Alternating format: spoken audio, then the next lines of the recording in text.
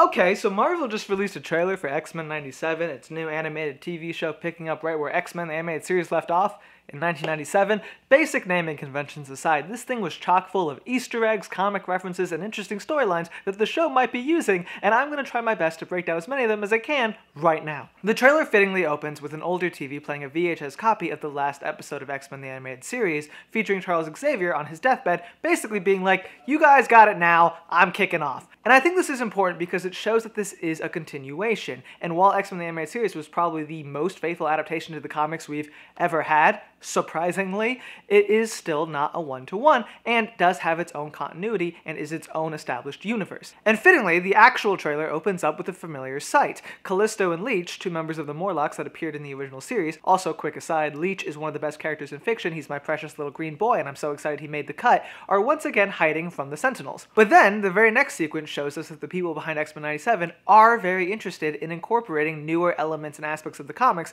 into this established universe. Because a Daily Bugle article flies by. Now, Spider-Man does actually cross over with the original X-Men the animated series cartoon, so the presence of the Bugle by itself is not necessarily noteworthy. What is interesting is the content, because it offers an inside scoop on a mutant fashion show, which is ostensibly a reference to Krakoa. Now, for those who don't know, Krakoa was this little paradise island that all the mutants decided to go and live on, where nothing bad happened, except for all of the bad things that were constantly happening all of the time. And a big part of it was the Hellfire Gala, which was basically a mutant fashion show. All of your favorite X-Men will get new fashionable looks and they would just party the night away, and devastatingly horrible things would only happen like 1/3 of the time. Now, the Krakoan Age, as it was called, lasted from 2019 till right now. Comics are currently coming out that are detailing how this whole thing falls apart, so I would be very surprised if this is anything more than an Easter egg. I do not think we're going to get all the way to Krakoa in this season of X-Men 97, but I do think this article is supposed to suggest a shift in the status quo, because right after the original series went off the air, there was a big cultural shift in the way the X-Men were perceived,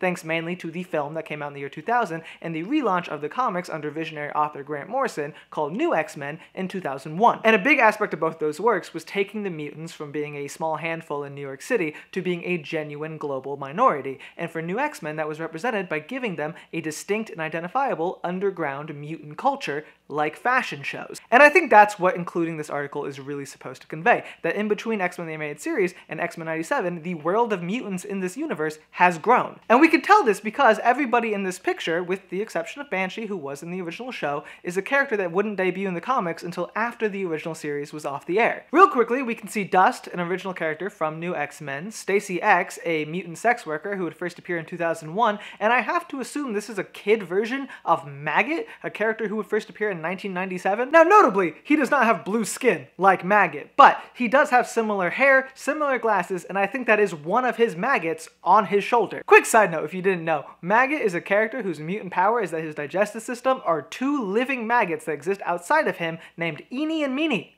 X-Men are fun. And over there in the corner, it seems we have Nature Girl with the antlers, who first appeared in 2014, and Loa, a member of Academy X, who first appeared in 2004. But anyways, moving on from literally that one frame, the next thing we learn is that Xavier has in fact died. Or at least it seems like he did. This is taking from one of my favorite eras of Xavier in the comics, the fucked off to space Xavier, where he got very sick and decided that it was time for some quality R&R with his girlfriend, who happened to be the leader of a space empire. Now, that girlfriend, Lilandra, does appear in the original show, so it is possible that after being sick, like we saw in the last episode of the original series and the beginning of this trailer, he does just fuck off to space. We see a coffin, but it might be a lie. But regardless, the man's not around, and that's where we get to what I think was going to be the main plot of this season, which pulls from a comic story called The Trial of Magneto. This is the first big shift in Magneto's character in the comics that takes him from being a pretty one-note villain to a much more complex sort of good guy. And it begins with the fleshing out of his backstory and the reveal that he is a Holocaust survivor. So, when in battle with the X-Men, he thinks he's murdered Kitty Pryde, who he then realizes is a young Jewish child. He realizes that he has become everything that he personally hates. Flash forward a little bit later, he actually goes with Kitty to a Holocaust memorial where he is arrested, and rather than fight back and escape, he accepts it and goes to trial at The Hague for all of his crimes. And that is the trial we see replicated almost exactly in this trailer. Also, just to note, the comic where this trial is physically happening is also the same one where Charles fucks off to space. Keep that in mind for later. From here we get a lot of different glamour shots of the X-Men team, as well as a blink and you'll miss it shot of what seems to be the Savage Land, where both Magneto and Xavier are being lauded as heroes. I'm not sure how much the Savage Land will factor into this season. If I had to guess, there's going to be an episode where they have to save it from some wannabe ruler, maybe Sauron or Zaladane, because we do see a shot again later that shows the same place but with fireworks, which kind of vibes Revolution to me, so. But the more interesting thing is we finally see the whole team together in the Blackbird, and there are two things of note there. Number one, Bishop is with them. In the original series, Bishop was a time traveler from the future. He would pop in for essential storylines like Days of Future Past, but he never really stuck around, though in this show it seems like he's going to be a main cast member. And we know the show's picking up right where the last one ends, so it's not like they've caught up to his timeline, so the question is, why is he sticking around? That might be tied to the second interesting thing in this scene, which is that Jean is not with them. The most obvious reason for this could be that she's pregnant. Here's the thing though, there's no comic where Jean is pregnant. Now she has children, sure, because comic timelines are wonky to say the least, but in regards to a long-term storyline, this is an original creation for the show,